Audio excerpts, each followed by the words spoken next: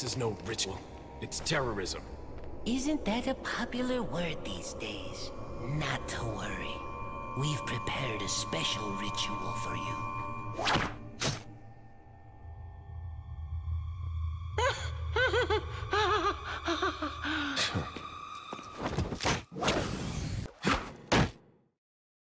As much as we all loved Resident Evil 4, it was a major change to the franchise.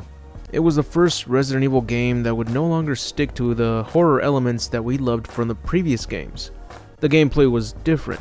The enemies were no longer zombies or hosts of the T-virus.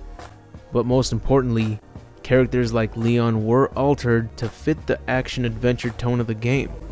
Some of you might already know this, but Resident Evil 4 was altered more than once. First, the gameplay was too much non-stop action and far too different from what the series is about. So Capcom decided to go a different direction with what they had, and simply make it a different game and its own franchise called Devil May Cry. And after seeing the teaser trailer to Resident Evil 4, it appeared that they were going to stick with its horror elements, but this time it would involve paranormal enemies like ghosts and poltergeists. At least from the looks of it. The original concepts for Resident Evil 4 were made back in 2000. The official game came out in 2005. After Capcom decided to change the original concept of Resident Evil 4 into Devil May Cry, the series was no longer the same. In Devil May Cry, they gave the protagonist Dante a cool and overconfident attitude, something that was kept for Leon in Resident Evil 4.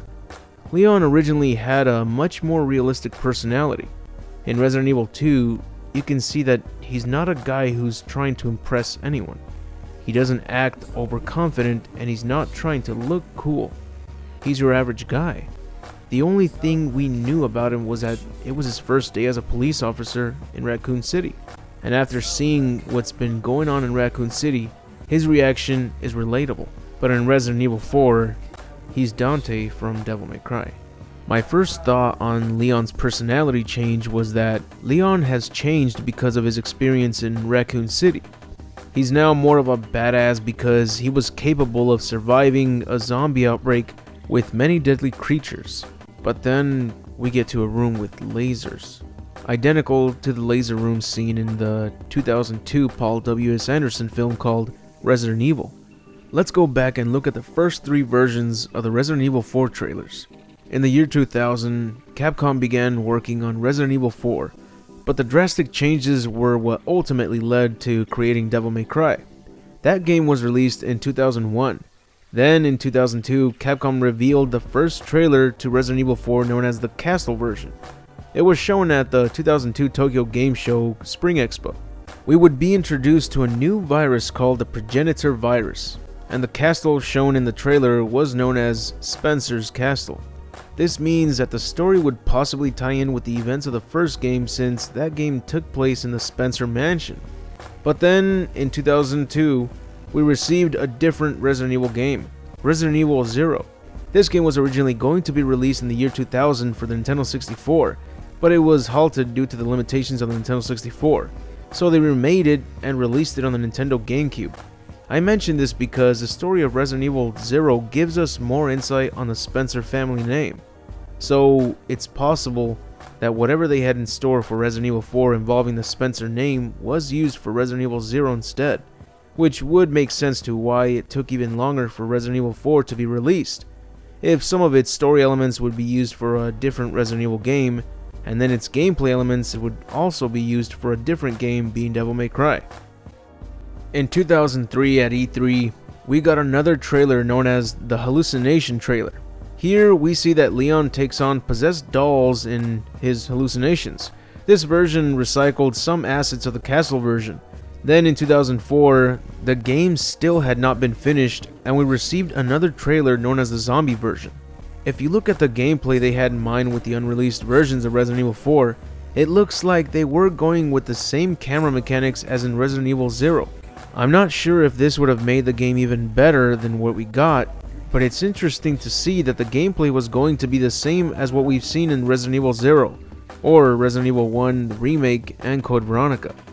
But with all these changes made, why did they change Leon's personality and traits? How is it that he went from being a rookie cop to being sent to Spain by the president himself to find and bring back his daughter? Well, seeing that the movie of Resident Evil made over $103 million at the box office, and the sequel Resident Evil Apocalypse made over $129.3 million at the box office, this must have had the creators at Capcom thinking that everybody loved Paul W.S. Anderson's version of Resident Evil, with all its Matrix stunts, non-stop action, and unrealistic crap. The first Resident Evil film came out in 2002, and A Pack of Lies came out in 2004. So with these two movies making a lot of money in the box office, it's no wonder why Capcom decided to change the tone of the series and go with the non-stop action, Matrix stunts, and unrealistic crap instead. But like the first Resident Evil film, it somehow worked. I hate to admit it, but the first Resident Evil film is a guilty pleasure. It's worth watching even if you hate the rest of the movies.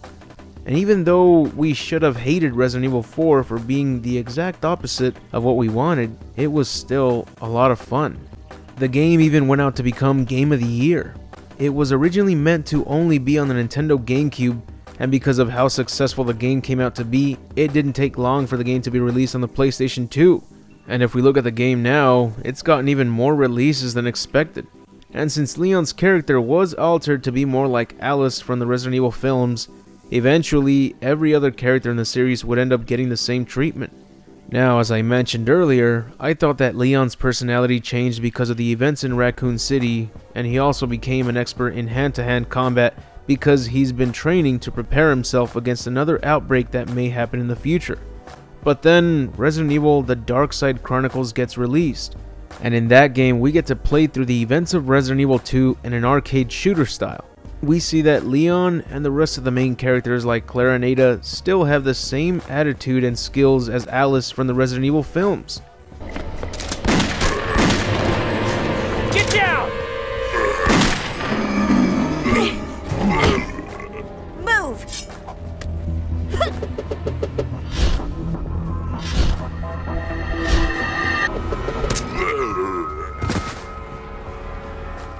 Not bad. So now we know for a fact that everyone from the original Resident Evil games has been altered, and we can no longer relate with any of these characters. It's a shame that the characters were altered to be more like Fast and the Furious characters, instead of realistic versions seen in the original Resident Evil games. I much preferred Resident Evil with its horror elements and realistic characters, excluding the voice acting, of course. Luckily, Resident Evil 7 seems to be stepping towards a different direction, a very good direction. We might be going back to what got our attention to the franchise in the first place. One can only hope that Capcom has learned from the past and doesn't disappoint with the Resident Evil 2 remake. I'm hoping to see Leon and Claire go back to being realistic and not another cast member on Fast and Furious. Ashley.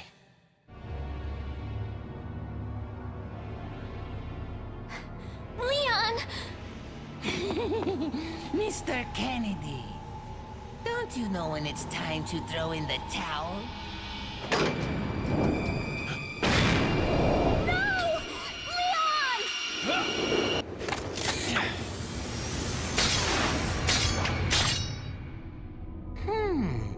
Where's the satisfying sound of one's impalement? Won't fall for this old trick. How dare you! No more games! Kill him! And that's it for this video. I hope you enjoyed it, and if so, please leave a like, share with others, and if you want to see more videos like these, subscribe to this channel. You'll find more than just Resident Evil content like Dragon Ball, Gantz, Tekken, Mortal Kombat, and more. And don't forget to follow me on Facebook, Twitter, and Tumblr to find out when the next video comes out and whatever random posts I make. Anyways, I'll see you all in the next video, and remember to have an awesome day.